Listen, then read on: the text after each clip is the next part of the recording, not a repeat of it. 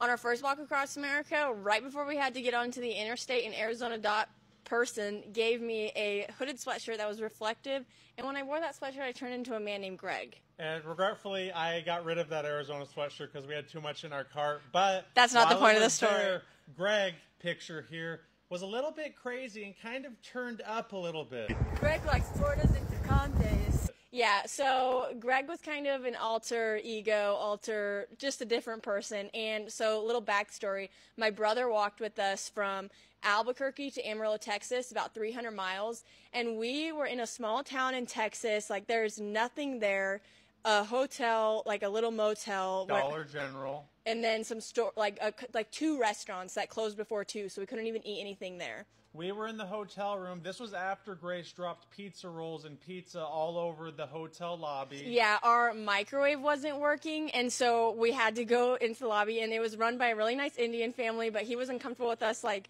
just cooking our food there, so he was just standing there watching us cook, like, 5 rounds of food, so we were in there for maybe 30 minutes, complete silence, was not saying anything, and on the very last thing, I pull it out, it was so hot, and it just drops all over the floor. It was horrible. Now, what were we drinking from Dollar General again? Yeah, so we started getting White Claws, and we thought, what a great idea. 1 pack was fine. We didn't need to get another, but Dollar General was the only thing open, and we kept going. We were getting more White Claws. We were having a blast. Second pack came in. We started freestyle rapping. Greg came out. Greg came to play. Greg started jumping on the bed. Yeah, I was jumping up and down on the bed like this, and I had, my hoodie on and everything, and I'm rapping. And if you know me, I do not really rap, so this was already just a special treat. And out of nowhere, it was probably what time, like midnight? It was about 10:30. Chris, her brother, and me were yelling, "Who, who, who?" Then the door opens. It was the owner of the hotel. Just opens it. Peeks inside. We all pause for a moment. I'm still standing up on the bed.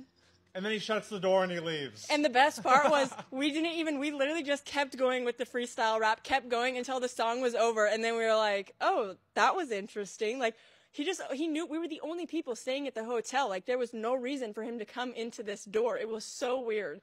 The next day, walking 20 miles was not pretty. No, and it was so funny. The next morning, we had to return the key to the hotel, and I swear, he was, like, hiding, did not want to see us, was terrified of us, thought we were probably some sort of weird cults, but it was one of our fondest memories. Will old Greg ever come back to play?